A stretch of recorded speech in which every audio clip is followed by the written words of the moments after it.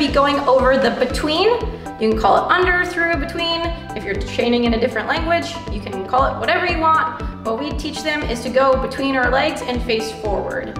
The reason for this is a lot of good reasons. One, if you're in an uncontrolled environment and you have dogs or people coming up to you, your legs can act as two barriers that you can protect your dog from unwanted guests coming into their space. It also helps crisp up their positions. So if you're working on a back with your dog and your dog starts to turn, you can use your leg pressure to keep your dog straight when they're between you. And then also to work on your sit to stand, you can use a little bit of leg pressure underneath their stomach area to pop them up into a stand. So it's a really good and beneficial command to teach your dog. So first, we're just gonna lure them into the behavior. We go from the front position and then we turn them around to reface us.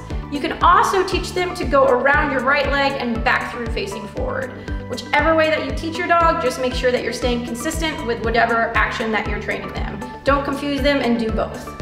So your dog might be uncomfortable going through your legs. So what you can first start off with is just tossing food in between your legs just to get them comfortable doing this. You'll see Wonder, who is a 13-week-old pup, having a little bit of struggle. So we did a few tosses in between to get him acclimated to it's safe to go in between my legs.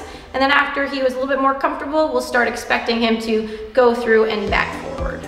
Once your dog has a solid understanding of going between and forward, you can start to add in some motion to the behavior. So you want to hold your treat in your hand underneath your thumb, and then you're going to put your thumb up to your belly button, which is going to result in your dog facing up nice and straight. That's what we want, that gaze, versus them looking forward.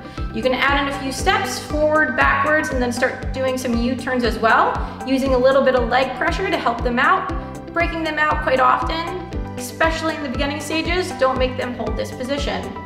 Then you're gonna layer on your leash to the equation. So once your dog has a solid understanding and is comfortable underneath you, you will add in a little bit of leash pressure. Make sure that your leash is parallel to your dog. So when they're underneath you, you don't wanna go at a 45-degree angle to move them forward. You wanna make sure that that leash is going out straight.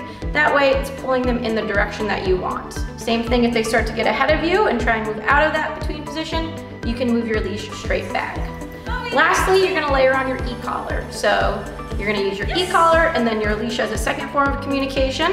And this is gonna make it fast, dynamic, make sure you're releasing your dog out every so often to keep speed in your positions.